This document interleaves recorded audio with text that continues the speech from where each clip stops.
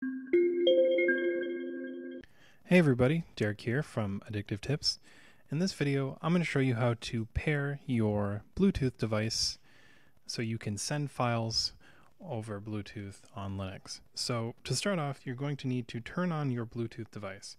So in this video here, I'm going to be using an Android phone that I have laying around and using my laptop because my laptop has a good Bluetooth radio. So to start off, you need to pair your device. Now, in the article, in the link in the description, I specifically link to how to pair and set up Bluetooth. So if you need help with that, go ahead and check that out. But just to really quickly pair, just scan for your device by clicking search. As long as it's available, you can quickly pair it. I'm going to pair this phone. So you should also know that you need to install the Bluetooth app that I'm using, and the information on how to get that installed is in the description. So to make sure this is pairing and ready. So I'm connected to my phone.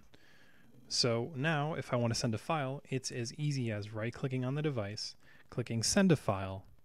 From there I can look for a file. Let me see here. This shell script I wrote the other day. Let's go with this one. So now it's going to send. So now my phone is asking me to accept my transfer. Now I'm going to say accept.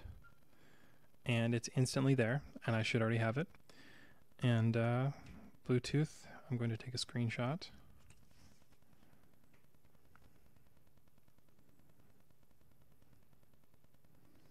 Or maybe not. Anyways.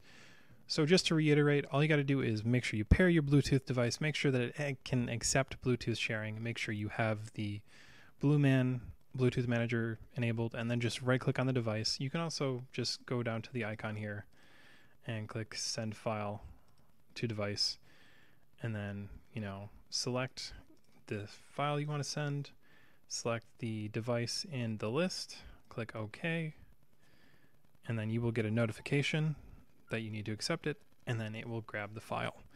So very, very quick video, but if you've ever wanted to send files over Linux through Bluetooth to maybe a phone or maybe another computer, this is how you do it. Anyways, guys, I hope you enjoyed this video, and I will see you in the next one.